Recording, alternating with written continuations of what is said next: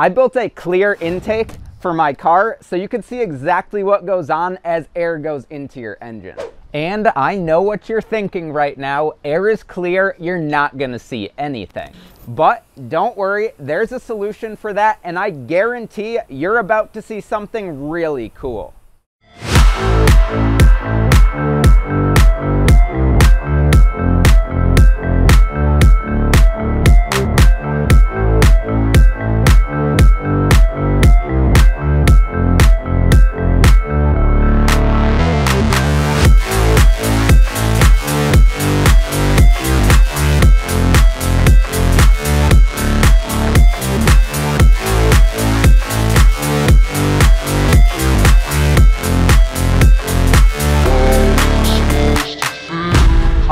So now we've got this absolute beauty of a custom intake installed on my car here. I'm gonna go ahead and start it up and see if this thing will even start and run with this crazy intake on it.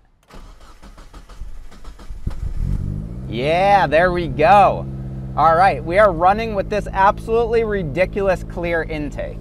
I'm gonna go ahead and let this warm up for a little bit and then give it some revs and see if we see anything with just the clear intake before we run some fog through it to really visualize the airflow into the engine.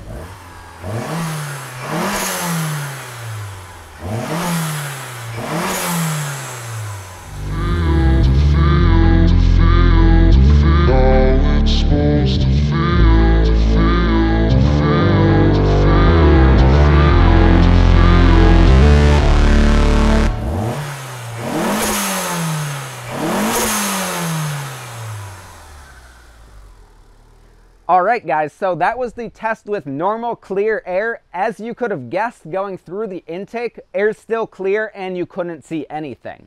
Now let's go ahead and break out the fog machine so you could visualize the air going into the engine.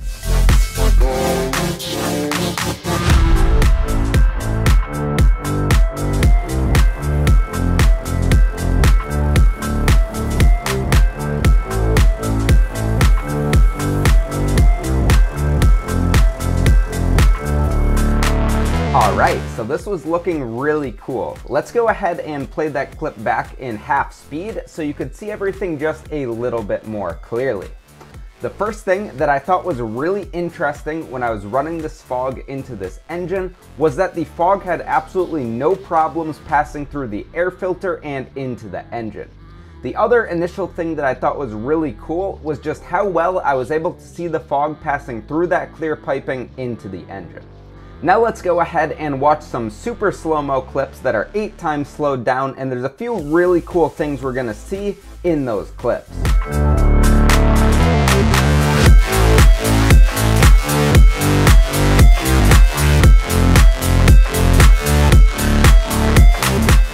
Alright, so the first really cool thing that I noticed was just how thick that fog was in the intake. This really allowed me to visualize the air into it, and I was just super happy with this. The second interesting thing that I noticed was that air was coming out of my blow-off valve at idle. This means that at idle, there was enough vacuum at the intake manifold to be pulling the blow-off valve open and allowing air to escape through it. Now let's go ahead and give this thing some revs and show you a few different camera angles so you could really see that fog going into the intake. Then we're gonna disconnect the blow-off valve so I could show you the crazy thing that happens when there is no blow-off valve and your turbo surges.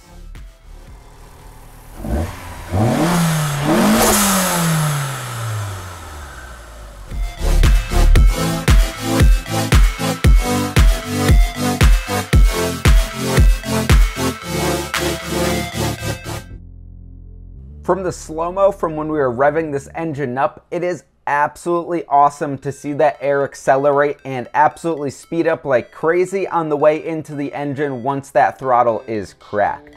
This gives you a really good idea of the volume of air that your engine is actually consuming once you have that throttle open. Now let me show you what is my favorite part of this video. We're going to disconnect our blow-off valve so the turbo goes into surge, so there's essentially nowhere for that air to go once you close your throttle. I'll show you the raw clips and then explain what's happening. To make this even a bit more ridiculous, I added some length to the intake pipe and I also ran the fog machine directly into it. This would give us the best visualization of what that air is doing once your turbo starts surging.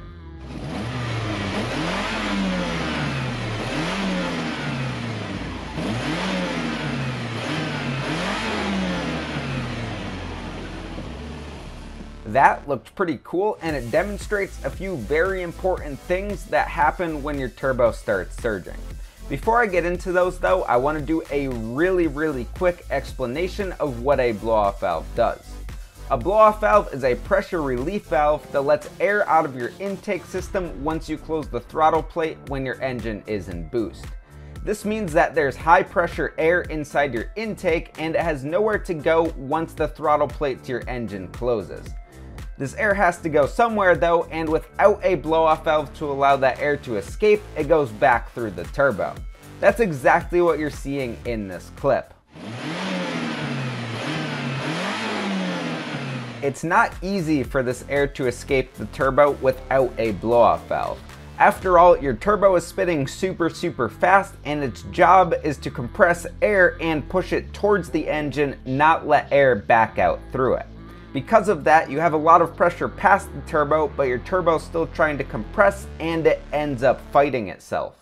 That's how you get compressor surge when you let off throttle and you hear the sound that so many people love. Your turbo allows air back through it, but it doesn't do it smoothly, and that's why you get that sound, and that's why you get pressure waves coming back through your intake. And you could actually see in this clip that the air coming out of the intake pushes the fog machine away from it. And of course, this does look great on camera and it does sound really cool when you let off throttle, but it's not great for your turbo. If you want to see a really in-depth video on blow-off valves so you could learn all about them and the potential risks of not running one on a turbocharged car, check that out on my channel. All right guys, that was super awesome to see the airflow going into this engine. If you like this idea and you want to see more videos like this, I have another video planned that instead of seeing air going into your engine, you're going to see it coming out of the engine, and there might be flames coming through this clear tube at some point. If you want to support me and this channel more so I can make more crazy videos like this, go ahead over and check out my Patreon. There you'll be able to see all of my video content early, as well as get access to an exclusive Discord server where I post pictures and sneak previews as I'm making video content. And you could also ask me questions if you're working on and troubleshooting your car. So with that said, like this video if you've enjoyed it, share it with anybody that you might think would enjoy this video, and I hope you subscribe so you don't miss the next one. Take care.